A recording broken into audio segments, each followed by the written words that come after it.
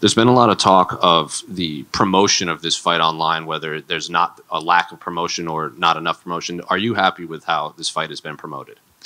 You know, I say something in the media, this fight not promotion, but Dana sent me message and show me all their rankings, all the, like, you know, all the stuff, how they promote, how they sell.